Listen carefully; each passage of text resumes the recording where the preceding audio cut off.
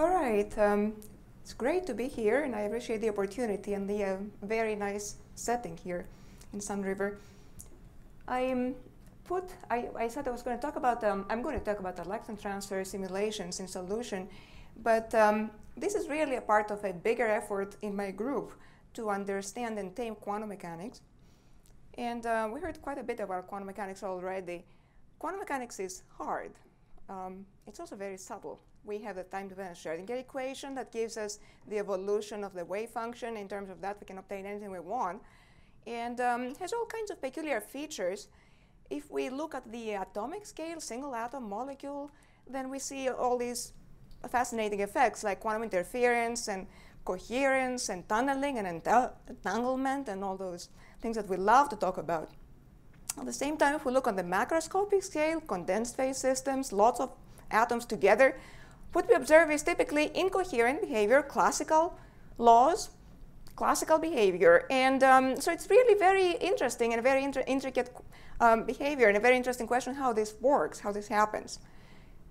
If we want to solve the Schrödinger equation to simulate the system, then the computational effort appears to scale exponentially with the number of particles. And I say appears because it is obvious that if we want to get a wave function, that's a function of all the coordinates, and obviously you need to put an exponential amount of work to get the exponential amount of information in the many-body wave function, but maybe there are other ways around if that's not what you need to target, if you want to target an observable.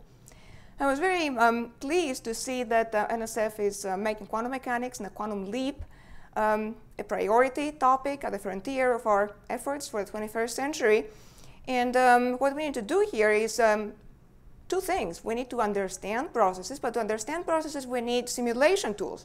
So we need to develop novel simulation tools that avoid, hopefully, this exponential scaling and are applicable to many-body quantum processes. At the same time, though, as these tools are going to help us understand many-body processes, at the same time, understanding the many-body processes in quantum mechanics could help us develop better tools. In other words, we could maybe use the physics that we understand to guide our methods to converge and give us the right answer without introducing approximations. And going back and forth between those two goals, I think, is what we need to focus on and what we try to do here. So I said exponential behavior here. The exponential behavior is obvious from the Schrödinger equation. There's another formulation of quantum mechanics that is local, does not use wave functions, and therefore might be attractive for potentially circumventing the exponential scaling. That's Feynman's path integral approach, and I'm not going to spend much time discussing this. Many of you are familiar with it. It says the amplitude is a sum of amplitudes along all paths that the particle can take. And paths are just like trajectories. They are local. They are x versus t, this kind of thing. You don't have to store wave functions at all anywhere in this formulation. This formulation contains all the essence of quantum mechanics here in this sum. This is a sum of complex numbers. So the idea of quantum superposition and interference, everything is in this sum. So at the same time, computationally, this sum is extremely difficult to obtain because if you imagine, first of all, it's an infinite sum usually because the number of paths is infinite. But if you go and discretize space and time, as we all do when we do simulation, what you find is you have this lattice of x versus t. And what you need to do is find all the paths that live on this lattice that connect initial and final point. And what you see very easily is the number of paths grows like the number of spatial grid points you would use to a power that's equal to a number of time steps. And you get exponential growth here with space, with the number of particles, as well as time in the path integral formulation. So you might say, what's good about this? And there's some things, lots of things that are good about this I'm going to talk about. But very quickly, just to mention that when you get these kinds of sums, that are astronomical sums, you often resort to Monte Carlo methods, stochastic sampling, because you cannot evaluate them otherwise.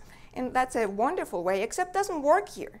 It doesn't work for the real-time path integral because of the sign problem. The sign problem is what you get when you try to sample randomly a function that oscillates like crazy between positive and negative, and there's so much structure in the function that unless you account for those positive and negative regions very accurately, in a lot of detail, you cannot really get anything meaningful. You get just noise.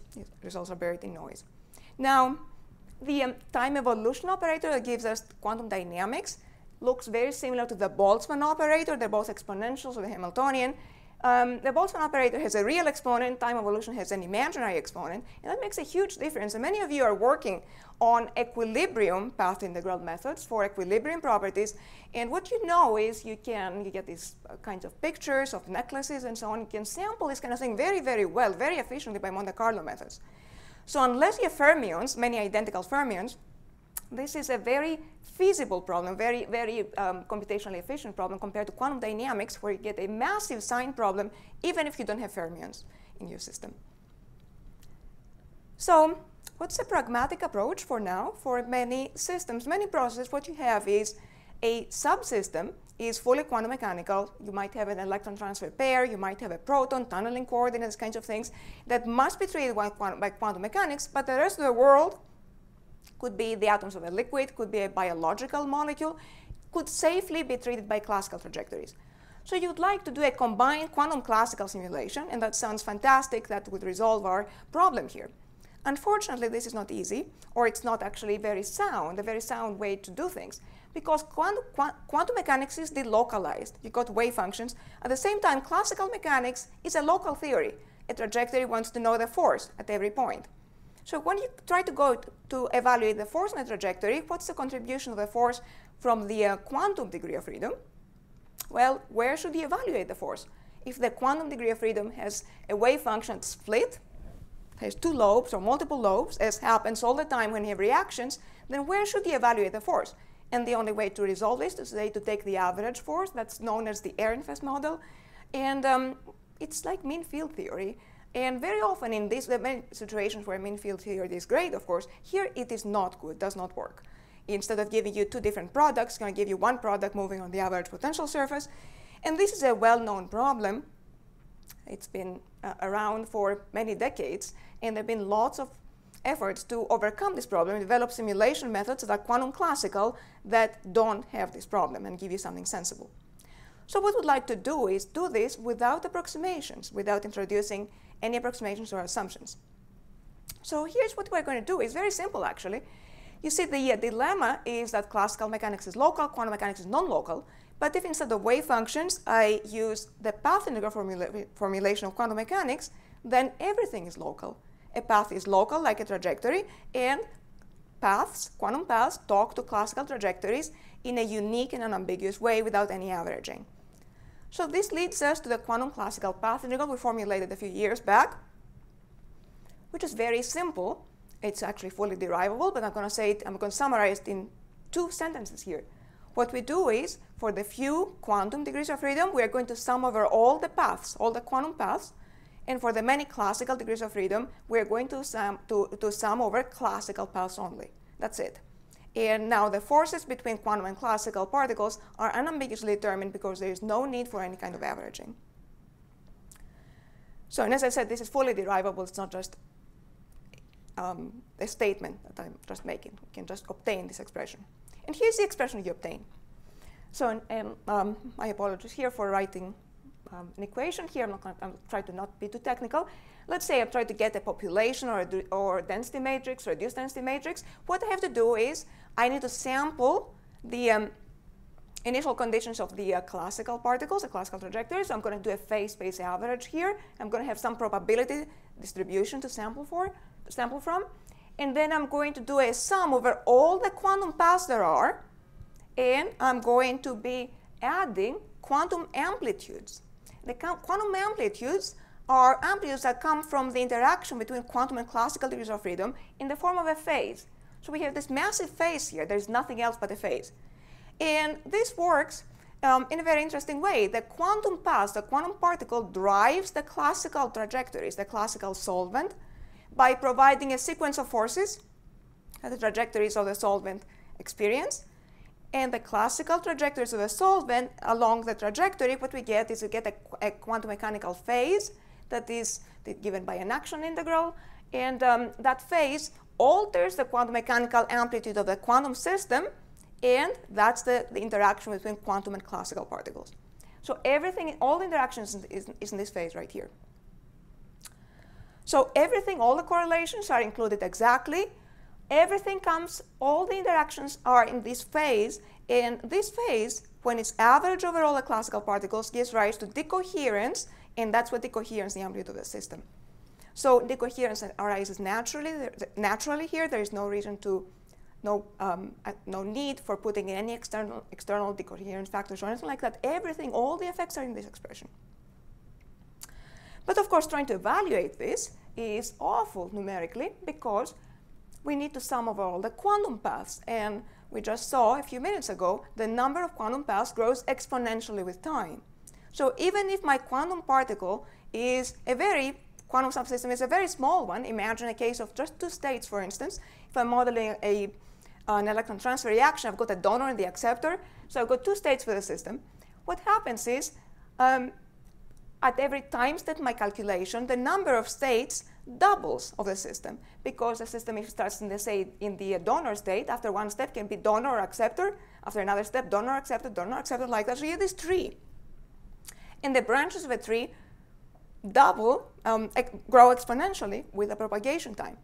So if I want to simulate a reaction for 1,000 time steps, I've got 2, it's actually not 2, it's 2 square, because the density matrix, I've got 2 square 4 to the 1,000 power quantum paths. And each of those quantum paths specifies a different classical trajectory. So I've got this number of trajectories, and of course, in addition to this, I need to average over initial conditions. So you see that this is not going to be feasible just as I'm writing it. Avogadro's number is nothing in comparison to these kinds of things. All right, so and Monte Carlo methods fail, as we already saw, because of the oscillatory nature of the integrand. The integrand is just a phase, nothing else. So it's really a very nasty job here. So we what can we do here? The idea is we are going to try and understand the physics and have the physics guide our calculation and disentangle this sum into something we can handle. So we got to lower this exponent by many orders of magnitude, actually, several orders of magnitude to be able to do it, to make the calculation doable. So we went back and thought a lot about this. We've been thinking about this problem for a long time. And we went back and tried to understand the mechanism of decoherence. So what I mean by this, if I only have the isolated subsystem, the molecule, the two-level system, whatever, that is fully quantum mechanical, exhibits full quantum coherence. So that's this part of our expression, just the amplitude of the system, nothing else. That's fully coherent, but somehow when I take this and immerse it in solution, in a solvent or biological medium, the medium decoheres the dynamics. Okay, turns this into that. How does this work? So I'm going to make a long story short here and tell you there are two contributions basically to this decoherence, processes, and one of them is what I call classical decoherence, a classical contribution, and you can understand it, can explain it in terms of processes that correspond to stimulated absorption and emission of phonons. If the environment were to be a solid, we'd talk about phonons. It's this kind of thing. So we get stimulated absorption and emission of phonons, and we call this a classical mechanism because it's stimulated, as opposed to the quantum mechanism of decoherence. And by the way, you can, oh, I'm not going to do this, just in case I messed up. All right, small little video here. All right. The next one.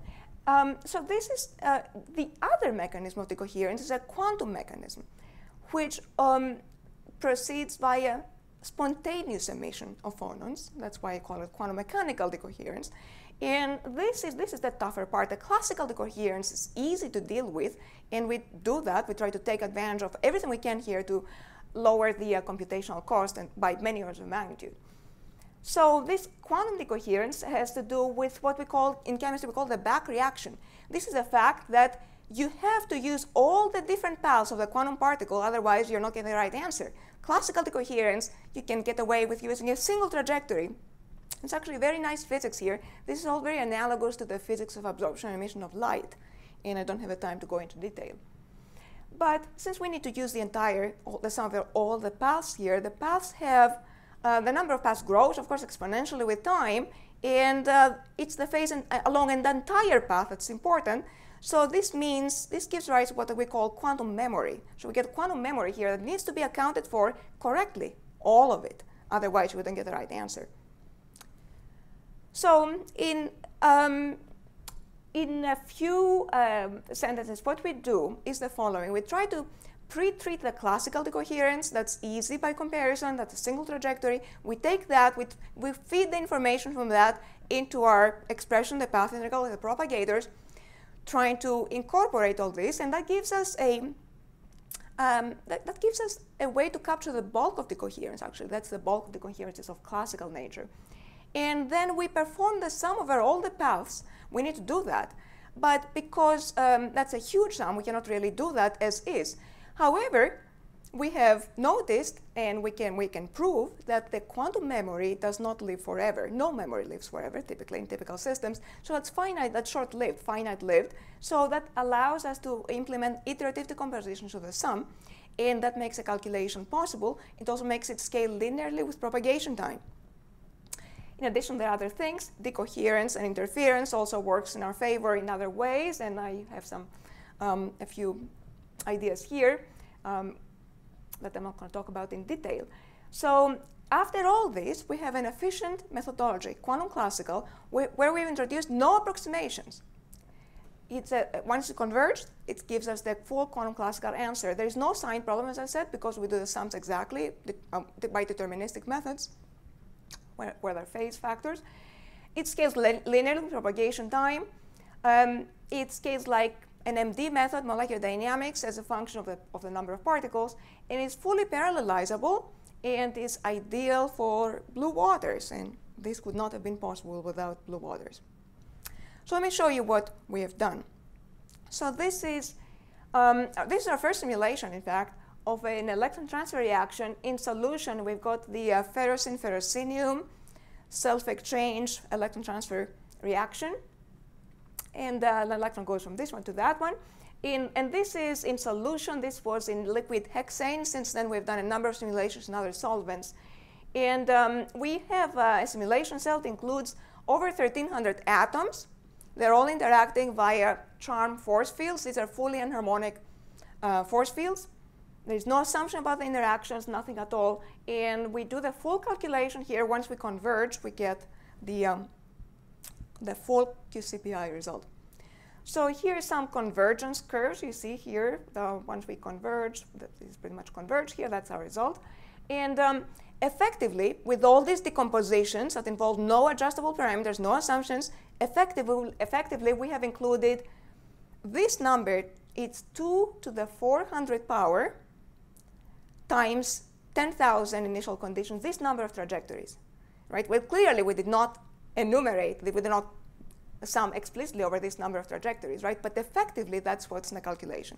And all these trajectories here, 2 to the 400 power trajectories, they all come in with phases, and their phases interfere, right? And that's quantum interference. I believe this is the first of its kind. This is the most accurate simulation, I believe, there's been of an electron transfer reaction that includes everything without any assumptions.